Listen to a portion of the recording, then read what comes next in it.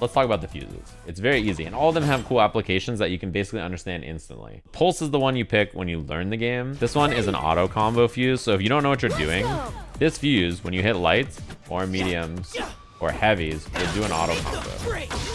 So this is the heavy auto combo, right? It looks like this, and it does like this full sweep. You can do them even together, so you can do like light, light, and then start doing medium, and then medium will do this. And you don't have to even use them if you don't want to. So like I could do a normal echo combo, right? That's not even an auto combo, you see that? Or I can just do the auto combo. It's great when you're first learning, especially because it basically gives you an idea about what the character's combo should look like. And then you can like mix between them. So it's like light auto combo, medium auto combo, and then heavy auto combo. And I did all 3 auto combos in one combo. Next up, the one you see most people using, freestyle, or I think 2x. Those are the most common fuses. So a freestyle fuse lets you tag twice in one interaction of calling an assist. Normally, when I call an assist, he comes out, I tag into him, and now I'm playing Yasuo. Or I call echo assist, I tag into him, now I'm playing echo, right? With freestyle, if I'm doing stuff with one character, I can call my assist, and then tag back into echo again. So you get 2 tags. This is a really common and strong fuse with teams that can sandwich with things like this, where you can go left, right, sandwich your opponent and go boom, boom, and like tag back and forth. A good example of it in that I can do things like this and then like mix up my opponent. So it's a really fun fuse. It takes a little bit more understanding of the game to maybe utilize well, but you know, there's lots of tricky mix-ups that you can do off it. 2x assist is next. You've probably seen it with Ari the most. I like it with Braum a lot. It's also the most fun fuse to use when you have duo play, because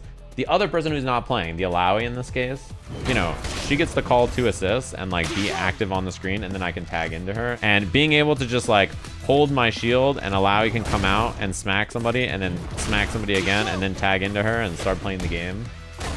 Pretty fun. And Alawi is also really cool with it because she can do this assist into this assist and combo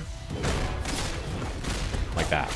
Basically, you can smack it and then the tentacle smacks them and drags them in, and it's so plus. Same thing with Braum. He can come out and shield something and then tackle after. This is probably the easiest one to use with 2 people. It's the most fun to use with 2 people. It's really good. The other fuse that a lot of people really like is Double Down. If you played other versus games, is basically like having a DHC. It allows you to do a super with one character and then a super with another character.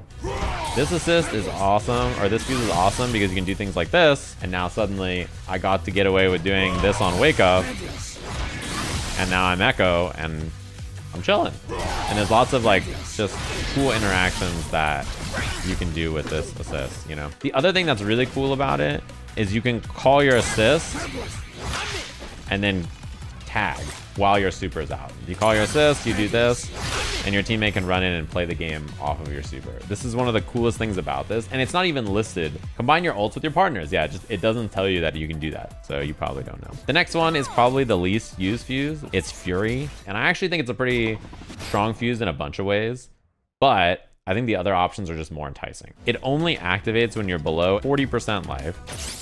The fuse is activated. So you see there's like a glow and then there's an icon on the bar up there. So when you have Fury activated, there's a couple of things. One, you just do more damage. The other thing is you gain a dash cancel. So when you hit someone with a move, you can hit forward and dash cancel the move. And once you stop glowing red, you gain the dash cancel back. This glowing red mechanic is the Fury dash cancel. It's really useful for characters like Braum because this move, you can't combo off this move by itself as an example, but with dash cancel you can. If your opponent's blocking, it gives you access to mix-ups like that you wouldn't be able to do if you didn't have Fury, right? That's like a unique thing that you can do. So you can do overhead, dash cancel, command grab. Like Braum's Fury application is so fun. He has some of the coolest things with Fury, I think. Another cool application that Fury has that's unique is that the wake up attack becomes dash cancelable. This is pretty good. Yoink. you can imagine with Darius being able to dash cancel his Wake of Armored move is pretty good. The thing is I just don't think it offers enough utility to beat a lot of the other options, but it is really fun. I think it's a cool thing. I wonder if they're gonna buff it in some way. I think the life requirement definitely makes it rough. Maybe you should just get a dash cancel that you can do more often, and then you gain a damage buff if a character is dead or something. I don't know. You could do, there's probably some way to make it more interesting, but I think right now a lot of people don't think it's very good. It's probably not as good as the 3 main ones, Double Down, Freestyle, and 2x, but I think it's, what's it called? Still a pretty solid fuse.